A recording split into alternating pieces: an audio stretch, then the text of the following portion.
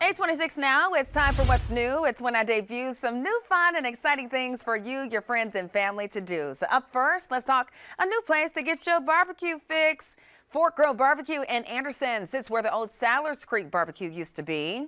At this time, Fork Grove is undergoing renovations, but we can tell you this, they do offer a Texas-inspired menu. That menu includes some slow, special cooked meats, so get out there and enjoy.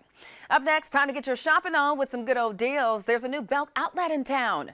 The new Lawrence location hosted its grand opening over the weekend. This morning, we hear from the store manager about what we all can expect. So in the outlet, all we receive are markdowns. Now we receive these from the larger stores in our area. For us, it was Haywood and Columbiana. They send us clearance, and then that's what we fill our space with. But we're getting designer brands that we never carried before.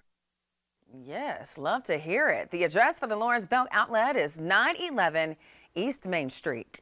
And we heard some folks in the city of Simpsonville wanted a good old Willy taco. If this is you, you got your wish.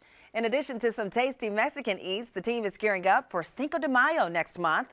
Be sure to stop by and say hi and fill up that tummy too.